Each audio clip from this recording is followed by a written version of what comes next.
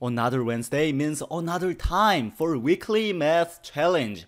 And of course, before I show you the question as always, I want to go over a few points.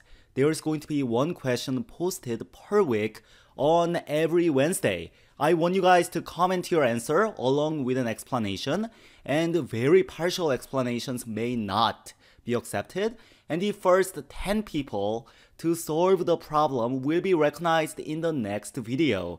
And that brings us to Dingchen Wei, who was the first person to answer last week's challenge with the correct answer of 833. A huge congratulations.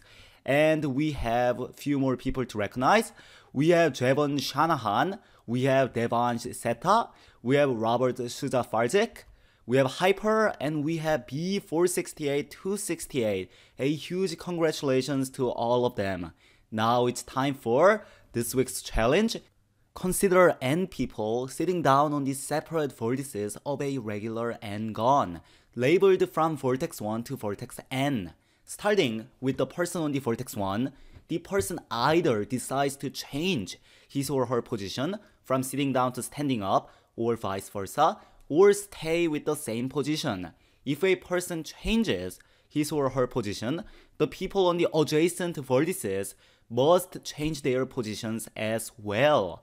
Let P of n denote the probability that all people will be standing up immediately after the person on vertex n makes his or her decision. T is equal to summation from n equals to 3 to 2018 of 2 to the nth power times P of n. Find the last three digits of T.